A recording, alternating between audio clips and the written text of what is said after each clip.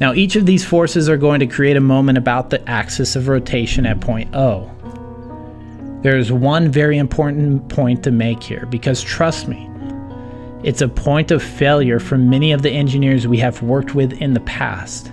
And come exam day, if you don't have this dialed in, and if it's not automatic, then you're toast on these problems. And that is the sense of the moment. A moment does have a sense, but like I said before, it's not defined in the same way it is for a force. Rather than it being that angle between some reference line and a force, the sense of a moment is the direction of rotation about the axis of rotation. Now we will usually represent the sense as either clockwise, which is a negative moment, or counterclockwise, which is a positive moment. But again, it doesn't matter. You can say that counterclockwise direction is positive, or sorry, negative, and that the clockwise direction is a positive moment. The only thing, again, I must reiterate, you got to hold that constant throughout all of your calculations. Now in this problem, as you can see, we are defining counterclockwise as our positive moment direction. So what will be the effect of each force at the axis of rotation then? Isolating and looking at only our Fx component of 150 pounds, it's going to actually create a clockwise rotation about point O. So this is going to be considered a negative moment when we go to sum all the results. Now doing the same for our Fy component of 260 pounds, this is actually going to create a counterclockwise rotation about point O. So this is going to be considered a positive moment, which makes our combined moment formula equal to Fy times dy minus F sub x times d sub x. So that's our combined moment formula. And notice how we're subtracting the moment created by the F sub x component. Again, that's because it's making a clockwise moment at point O, which is against what we have defined as a positive moment. All right, so we're there. We're ready for some trigonometry. We need to develop some right triangles, and we need to deploy our knowledge of SOHCAHTOA to get the values we need to complete our calculations. Again, what I want to do is mute everything so that we can just focus strictly on the geometric makeup that we are interested in. So let's start with highlighting the distances that we need to define, which are right there. Now both of these line segments are perpendicular to their respective line of action as shown, creating a 90-degree angle at the intersection point. And now we can create these two right triangles, as you see right here highlighted in green. So now that we have these triangles, do we have everything we need to move forward with solving this problem? We aren't good actually here. But there's a much better way to go about solving this problem with less effort. So let me just show you how.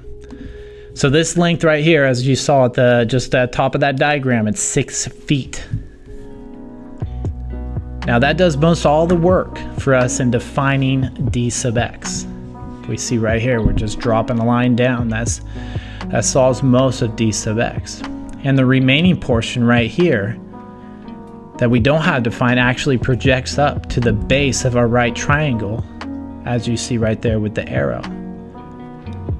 Which means in reality, all we need to do is solve for the components of this one triangle, defining the geometry of it, and we're done.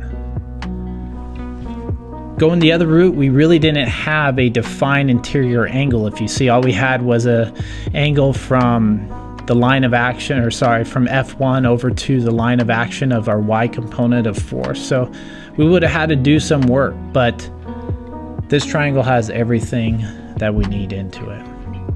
So again, let's go ahead and break out this triangle out of the figure, identify the geometry we already have, define and solve for the lengths that we need. So looking at our original illustration, we can see that the hypotenuse of this triangle is going to be 6 feet, as I just defined, as I just highlighted in blue, and I bring that down. So our hypotenuse is 6 feet. We also now know from our original illustration that the angle between the vertical component of this triangle and the hypotenuse is 30 degrees. And inserting that into our right triangle, we have that. And of course, our vertical component will be our dy length. Our horizontal component will be the second portion of our dx length, which I denote here as dx2. With our triangle now fully defined, with the geometric data we need, we can use our trig identities to quantify dy and dx2. Now we won't pull up the reference of our trig identities at this point, but what I will do now is throw up the generalized nomenclature for each side of our triangle. So that being, we have our hypotenuse h, we have our opposite dx2, and our adjacent side is dy. And of course, this is where SOHCAHTOA comes into play. So skipping all the intermediary steps, we will use SO and we use CA, which plugging in our data comes out to be our dx2 component is 3 feet, our dy component is 5.2. So now all we need to do is actually plug in our data along with our force components to get our moments, right? We just have to figure out what each individual moment is, right? Well, once again, we are not finished. Now, everybody heard of, you know, the story of the sheep who cried wolf, right? So I've already messed with you twice. I'm sure you're not going to fall for it again. But our dx2 component of 3 actually needs to be added to our dx component of 6 to get our complete length dx. So I probably should have named those dx1 and dx2, but nonetheless, we are not ready. All we need to do is add 6 plus 3 is 9 feet. Our dy component is still 5.2. All right, so cleaning this up again a little bit, muting all the other information that is just confusing to us.